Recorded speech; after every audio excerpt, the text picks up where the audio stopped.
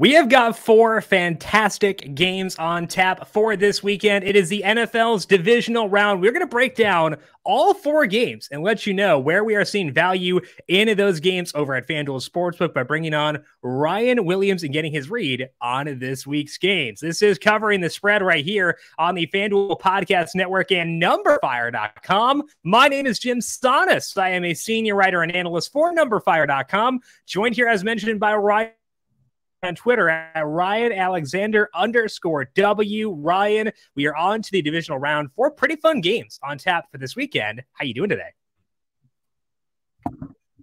I'm good. We're trying to get through it. It's just we're having a lot of fun here, getting geared up for the divisional round. So I'm excited to get after it with you and hopefully get a better card than I had for Wild Card Weekend. It wasn't that bad, though, honestly. Like, you had some good hits in there. I think there were some things that worked against you. Things. I was on the Bucks as well. So that obviously was not a super fun ride. But I think overall, it could have been a lot worse. And I think that this week, honestly, for me, I don't have a lot on this card. So I'm going to have to pick your brain to get your read on what is actually good across this slate. So I've only got a couple bets played so far. I'm pretty likely to keep it that way, not forcing stuff in where there's not actually value. So I'm going to pick your brain, Ryan, get your read on this slate and hopefully let the listeners know where some good bets can be found for this weekend. Before we dig into these games, I want to remind you to make sure you are subscribed to the Covering the Spread podcast feed, wherever you get your podcasts, because we post these shows and sometimes numbers move, like recorded the Tuesday divisional round first look, and the Bengals-Bills total moved down like 2 points, like almost right away. So we want to make sure you get these shows right as they're posted. To do that, make sure you are subscribed to Covering the Spread wherever you get your podcasts. Also, check us out over on the FanDuel YouTube page. Subscribe both those places, get these shows as they go live, get your bets in, and while you're there, if you like what you hear, leave us a rating and review as well. On the DFS side of things, the NFL Saturday Million is now live on FanDuel. Put your NFL knowledge to the test and create your best 9-player roster while staying under the salary cap. Then use FanDuel's live scoring feature. You can follow along as you compete for your share of $1 million in prizes, with first place taking home $200,000, all for just a $5 entry fee. Saturday is coming quickly, so head to FanDuel.com and enter your lineups today. Eligibility restrictions apply. Go to FanDuel.com or download the FanDuel app for more details. Now, before we dig into the actual games this week, Ryan, I want to talk to you about the Chiefs and the Eagles coming off their byes this week, and other teams haven't had byes in a pretty long time. So how much of a bump do those two teams get coming off a bye entering the divisional round? Oh, huge bump, Jim. They get a huge bump. And there's a reason why there's only one team per conference now that gets to have this bye, right? Is because it is so vaunted, and just having that home playoff game, whether you're able to kind of get rest because you kind of know you're in that position, having the 1 seed for a little bit, so week 18 is kind of a little bit different, especially for a team like the Eagles, right? The Eagles have been able to get a little bit healthy. I know they struggled towards the end of the season, but now you've had that bye, and are playing a team technically on short rest because the Giants played on Sunday night or Sunday, later on. So absolutely, love that for them. And then the Chiefs, the biggest thing about the Chiefs is like Andy Reid off of a bye, right? So like them coming out and being able to host in the divisional round, not playing in the wild card, like that's been money for them in the Andy Reid and Patrick Mahomes tenure together. And with them, as well, just kind of being able to recharge the batteries and gear up for this game. So, there's a reason why, these 1 seeds are pretty successful overall when they get this bye going into the divisional round. And I think both of them are in a position to move on to the next round. You mentioned the Andy Reid off a bye thing, which I always find fascinating because he seems almost a little bit too galaxy brainy. You think that he might outthink himself if he had too much time. That's always been my impression, because you watch the Chiefs in the red zone, it is the most galaxy brain nonsense you've ever seen, and it usually works. But I feel like for him, it's almost counterintuitive how good they are off a bye, because you think okay, little bit too much time for Andy to get his schemes cooking, and they might go a little bit awry. But as you said, they've been very good, and they've got the rest. Both those teams pretty healthy for the most part. Obviously, seems like Mecole Hardman's probably going to sit for the Chiefs, but getting Sky Moore back for this week. Defense looks healthy. Eagles get Jalen Hurts next week, and I think those things do matter quite a bit. So let's start things off here by talking about that Andy Reid team and talk about the Jaguars at the Chiefs. The Chiefs are 8.5-point favorites here. Total is 52.5. We've seen the Jags surprise a lot of times this year in the second half of the season. Can they keep it rolling and cover 8.5 points against the Chiefs? I think that they can. You're looking at, Coach Doug Peterson, man. Why have we we didn't doubt him, Jim? But I mean, why did we even doubt him when the team went down? Because now we're looking at, this guy has an amazing postseason against the spread record. He's 6-0 against the spread as an underdog in the postseason, which is absolutely incredible. Obviously, that Philly run, contributes itself to that. And then you have a Chiefs team where I think they are able to handle business at home. And obviously, Vegas is like, we think that too. That's why we see this, the money line where it is. And the Jaguars, if you take about the money line, it's plus 380. But they've had the worst against the spread record all season in the AFC. They're 5-11-1, their record to cover. And we know that the Jaguars played there already, and they were able to push at 10. This is 8.5, but we know that, things get different in the postseason. I mean, the stops are going to be out. They're going to be trying everything that they can do. Maybe Doug Peterson gambles a little bit, is able to go for it, instead of letting Riley Patterson come out and kick field goals. Lawrence, I think, he couldn't have a worse game in his first playoff stint. So now, I mean, yes, he's traveling into Arrowhead, tough place to play. But, I mean, if there's any adversity that you could overcome, it was last week. So I think that this team goes in there and just plays loose. And that's the scariest thing for a Kansas City Chiefs team, is like somebody who's out there and just willing to lose. And, this really becomes coaching matchups. And I think that you got, one of the best matchups on the slate with Peterson going against Andy Reid. So I'm willing to just lay get the 8.5 there at minus 105 on the FanDuel Sportsbook. That seems amazing. Jim, maybe you have a read on wanting to take the Jaguars at plus 380, and I would love that if you did. Well, yeah, you read my mind. I haven't done it yet. I do show value, though. Right now, this is the implied odds of plus 380 or 20.83%. My model gives the Jags a 23.95% chance to win this game, which does cross my threshold where I would bet it. I have not, because I'm a scaredy cat. We've talked about this before, but my model has shown value in the Jags money line 10 separate times this year. They are 9-1 straight up in those games. So they have cashed the money line in 9 of those games. The one loss was against the Chiefs. It was plus 360 at the time in that game. I think it closed at 4-1. And they did lose, as you mentioned, by 10. So it's a revenge game for the model against the Chiefs. We can say that. I've not taken it yet because the Chiefs have had their bye. That's an important thing at this point in the year. Maybe they get an extra bump with the rest maybe mattering more at this point in the year. I think we could see them put their foot on the gas more than they have throughout this season, because we've talked about this before. They kind of play with their foot a bit, and they won't be doing that here. And also, I think they're kind of a bad matchup for the Jags in that they're going to feel to throw the football on them, and that's a concern. And I also think Kadarius Toney is going to get like full Toney role in this game. So I haven't taken it yet, Ryan, but I have my finger on the button. I have enough value where I would take it. If it were to get to like 4-1 on Saturday morning, I'd have a really hard time saying no. But it is in my value threshold now. So the odds I wind up taking it by Saturday are decently high. I haven't done it yet, though, and I want to be transparent in that. So not there yet, but I'm very close. And I would also say I'd rather personally go with the money line over the spread in this one, because I could see the Chiefs laying the hammer. I could see a 20-point win in this game, things snowballing.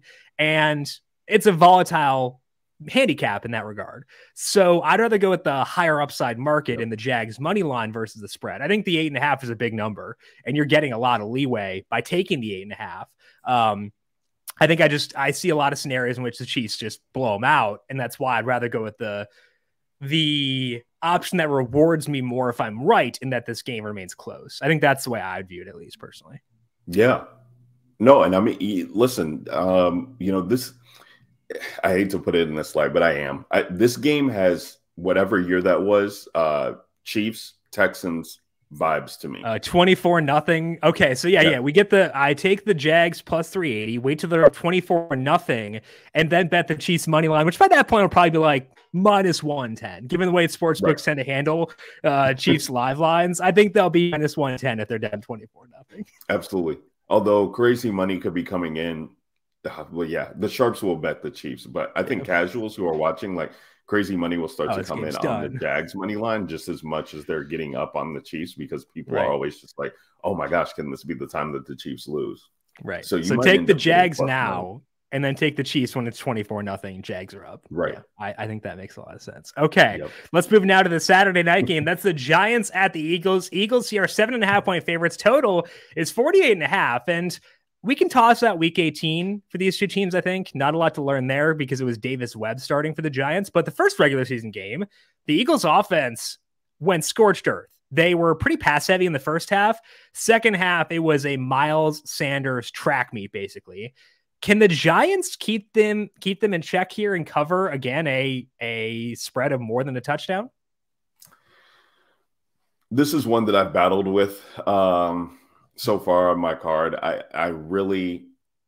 think at the end of the day, I'm going to end up taking the Eagles minus 7.5 here. Mm-hmm. They smacked this team earlier on in the season, 48-22, as road favorites. And then, when they kind of played them later on in the season, there were things that were kind of banged up, and, the game just wasn't from a full strength standpoint. I think given the bye, given how Sirianni has coached these guys all year, given, kind of what the Eagles have done all year leading up to this point. I know they kind of struggled towards the end, as we were talking about earlier, but they were dealing with some injuries, and they were, Hurts not playing is the key one, offensive line not being healthy, the second one. And I think, they definitely got a lot to prove. I mean, Hurts especially, coming into this year, I think it would be, remiss if he just kind of laid an egg and wasn't able to handle business here with them doing everything they do to get the 1 seed. I mean, MVP running you're talking about there. The thing about the Giants, though, is that they, are riding this 5-game against the spread streak that they've been on. They're kind of, hitting the strides at the right time, but it's still, to me, just, can Daniel Jones do it? I mean, it was one thing to handle business in Minnesota, which, I took the 3 there. It was a trap, but the way that defense had been playing all year, especially how easily things came to them, especially for Daniel Jones on the run, like knowing that they just had that situation and now have to face against a divisional opponent, like maybe this gets a little bit uglier for them. I know that, 8 always feels like a lot when we're talking about, this time of the season and playoffs. But I think if there's any team that can, if there's one team that can do it in the NFC, it's the number 1 seed there having a home playoff game. Yeah, I think that the Eagles are a team you can feel good about as heavy favorites, in large part because if they get a lead, they can close it out because of how good their rushing offense is, aided by Jalen Hurts. And I think that that's a lot of what we saw in that first matchup. Second matchup, as you mentioned, Hurts coming off the shoulder injury. Lane Johnson didn't play. Lane Johnson expected to go, not be 100% this week, but still go in this one at right tackle. And he's a big difference maker on that team. The one market I have the most interest here in is the total. I have this at 49.2. So at 48.5, not quite there yet, but it is minus 115 on the under right now, which implies we could see this inch down. If it gets down to 48, I'd have interest. 47.5, I'd have a bit more interest. If it gets to 47 somehow, I don't think it will. That's a lot of movement at this point in the year. But we've seen some like day of spread movement that are in total movement that's pretty big. If it hits 47 and I can get a push on a key number of 47, I would take that. So I will have a close eye on the total in this game. I think that the Eagles offense will score points. I think the Giants very well could.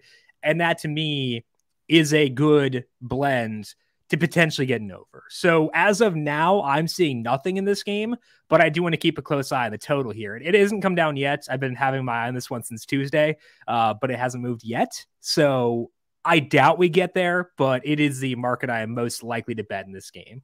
My numbers said the Eagles by 6.7 or 7.2 points, depending on the model. So I'll stay away from the spread, but I think that I agree with their thought process on if the Eagles get a lead, they can maintain it. I also think that their passing offense is going to make up a deficit if they were to climb their way into a hole. So I think that makes sense as well. Let's go now to the Sunday games. Talk about the Bengals at the Bills. Bills now 5.5-point favorites. Total is 48.5. And the reason the spread is 5.5 is because the Bengals offensive line is super banged up. Ryan, are they banged up enough to scare you out of betting the Bengals here?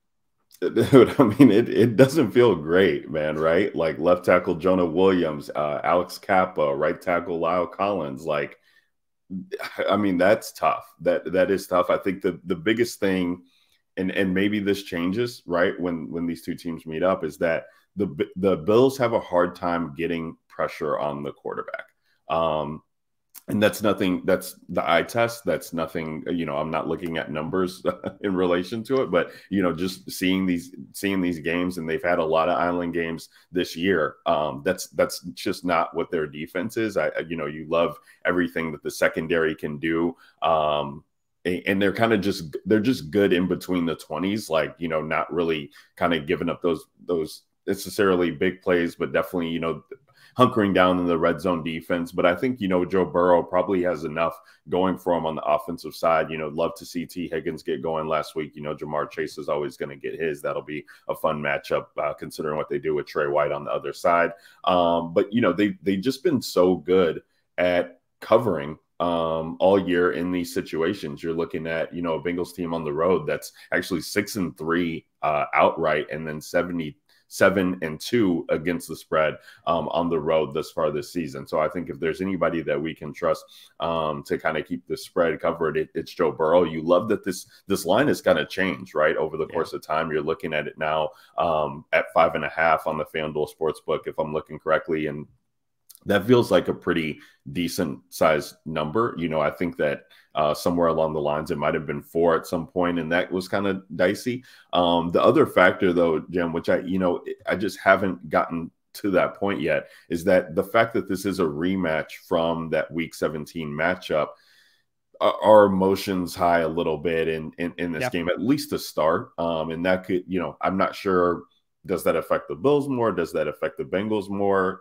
You love that the Bills are going to be at home and everything that's going on with them, but they've struggled, when you're talking about, covering spreads, but they're usually not in the 4 or 5 range. So I don't really have a read against this. I do like taking the over here. I just think that these are two teams that just want to put up points, and 48.5, seems reasonable. It hasn't gotten to 50 yet, which you would normally think that you would see considering these two offenses there. Weird things could happen, but that's kind of my read at this point in time. I would probably take the Bengals plus 5.5, but if it was any lower than that, I might consider taking the Bills. Yeah. With the total, it was 50.5 on Tuesday, then shot down because the weather looked bad. At the time, there were 14-mile-per-hour winds. Those are down to 4 now. So I took under 50.5, and now I'm like, we're getting pretty close to my numbers are add value at 48.5. So I'm like, did I make a bad bet based on a bad forecast on a Tuesday? Oops. It's still, I do think that under 50.5, if that were still available to me, I don't think that'd be a bad bet. But I think over 48.5, I understand the thought process there for you. You were talking about the Bills pass rush, especially since the Von Miller injury. They were early in the year able to get pressure while rushing only 4. That's why they were able to just torch the Rams in week 1, is because they didn't need to blitz and they were generating pressure. But if you look at the games since Von Miller got hurt on Thanksgiving against Detroit, their pass defense has still been good, but it hasn't been great. They are a little bit, they're basically average in that time.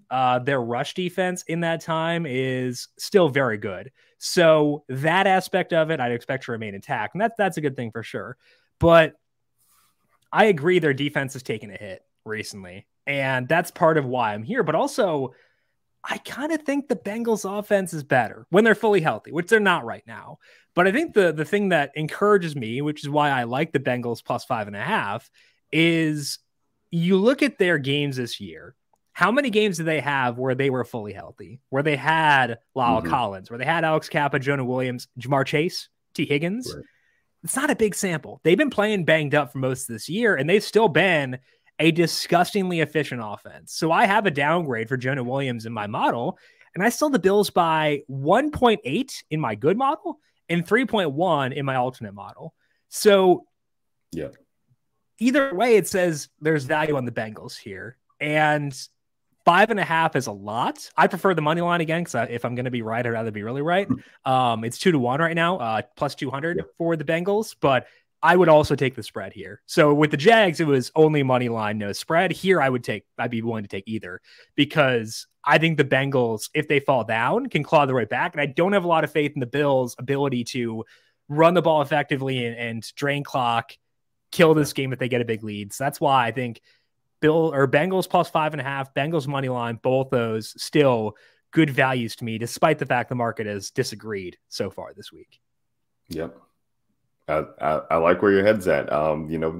We keep doubting Burrow, and we using it as a universal stand. Right, and here they are right again, just trying to get to the AFC Championship. I mean, it's actually incredible what they've been able to do despite all the things that have been going on with this team. So one more time, this is obviously, I think, the marquee matchup on the slate, both from a casual perspective and a fan perspective, just with everything that this game means. So I think that this is just a fun one to just kind of sit back and relax and take in. But yeah, I do like the over the most in this game.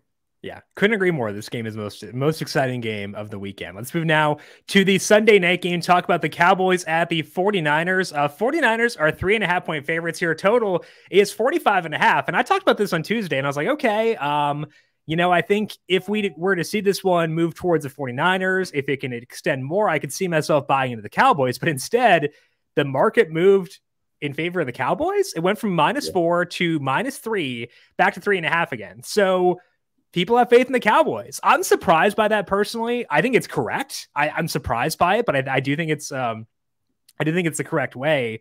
I've got this right between 4 and 3 at 4.2 for one model, 3.1 for the other. So I'm not seeing much here. Anything for you, Ryan, sitting out in this game? Yeah, I mean, you're looking at it just with the percent of the bets. 66% of the bets are coming in on the 49ers, 34 on the Cowboys, but percent of the money, 58% on the Cowboys, 42% on the 49ers, which means a lot of the sharps are feeling that Cowboys side of things. And I think while the line is correct, I mean, it just feels low to me. To be honest with you, I mean, I get last week, and I was on Tampa. The Cowboys were able to win that first road playoff game since '93, so 30 years, excuse me. Shout out to them. But all the emotions, I think, going into that game and what that meant to even advance the next round. And now you're seeing a matchup. And Jim, dare I say that, like, this 49ers team, which these teams just played last year in the wild card round, I believe, but like that 49ers team, this team might be better than that team. I mean, it probably I think they definitely are. Absolutely. Yeah. So, right. I mean, yes, they are better. I mean, look at the weapons that they have that they're able to throw in, even with Purdy. And the way that Purdy's been playing is absolutely just, fantastic. And this is a team where, like, the thing that really helped the Cowboys last week was the defense, like being able to get the offense off the field, put the Cowboys offense back on the field, get them short fields, the turnovers, like those things. And that's just not how the 49ers are coached and play. Like, this is just going to be a grinded out game. And for any reason, like with Dak looking as impressive as he was last week, like, do the 49ers just decide, like, hey, we're just going to elongate drives as much as we can. Time of possession is key. Don't let Dak get the ball, against us. And if he does, we're going to make his life miserable. But we're already going to look to put up, points on this team. I mean, this team, before Brock Purdy came into the mix, like this team was averaging like just over 20 points a game. And now this team, all they do is score 30 points for, ad nauseum. And, that's tough for the Cowboys because they really, pride themselves on being able to outscore opponents both from an offense and defensive standpoint. So, and also the big elephant in the room with the Cowboys team in general is like, are you going to be able to settle for field goals knowing what Brett Maher just went through last week? And I know they signed, is it Vizcaino to the practice squad? Tristan Vizcaino? I actually hadn't seen it, but I love his name, so I hope it's him. And so, maybe that helps, but I think that's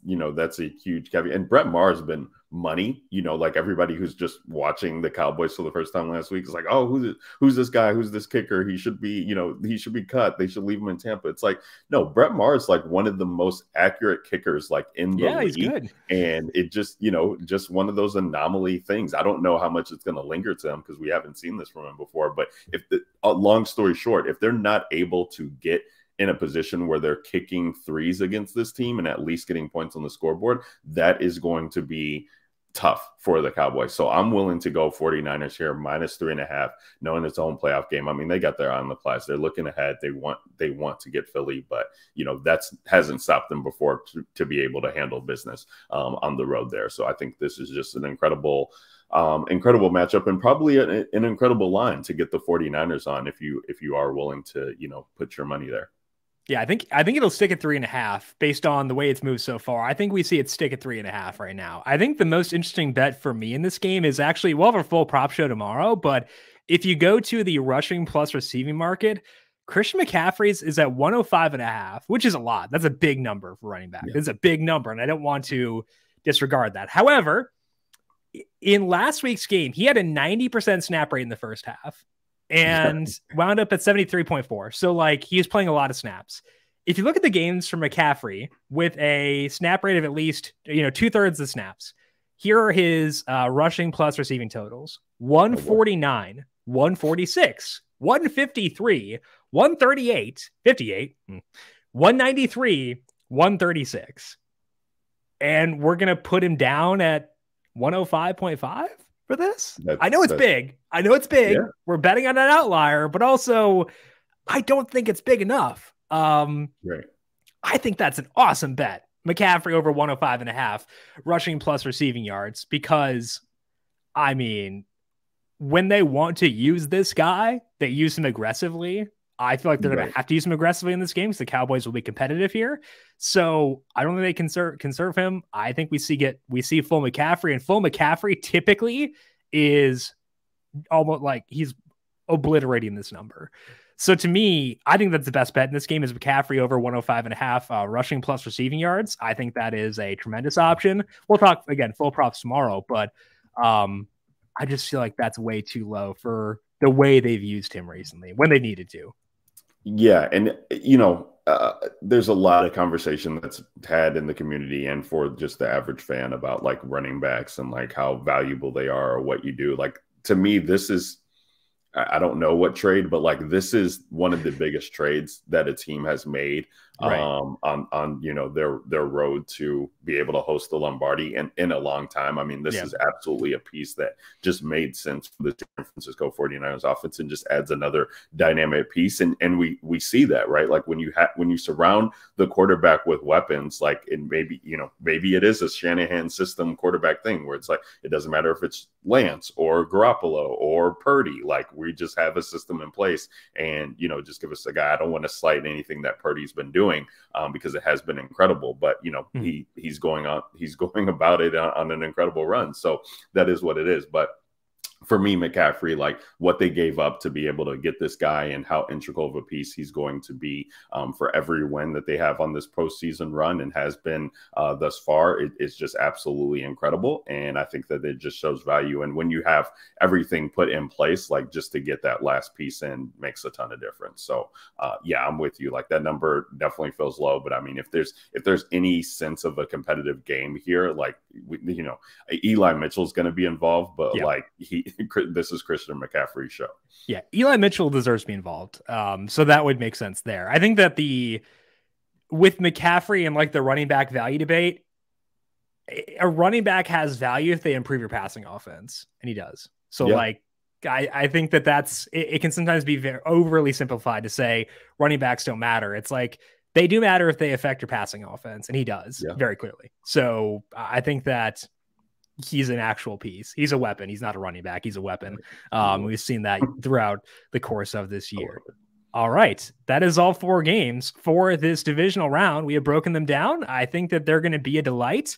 Again, not a lot on the board for me so far, but I'm okay with that. Kind of know how things go this time of year. Daytona 500 just around the corner, so I can rest peacefully. But I think it's a fun slate, Ryan. Any final thoughts for you before we close up shop for today? No, a fun slate, guys. Have at it, have fun. I think, if you thought wild card weekend was fun and a fun ride, just wait for the divisional round, because there's going to be things that happen here that are just going to be able to, put us upside down there and make us do a 180. What just happened? So this is the fun week for me. I'm excited to get after it, get your bets in, and we'll catch you guys next time. I can't handle a second wild card round. My heart ask for it to chill out a little bit. Let's just calm down a little bit. I don't want any of that full duplicate, but that is Ryan Williams. Check him out on Twitter at @RyanAlexander_W. I am on Twitter at Jim Sannes, JIMSANNES. I want to thank you all for tuning in for today. Back once again tomorrow with Tom Vecchio to break down his favorite props across Wild Card Weekend. We'll talk to you then. This has been Covering the Spread right here on the FanDuel Podcast Network.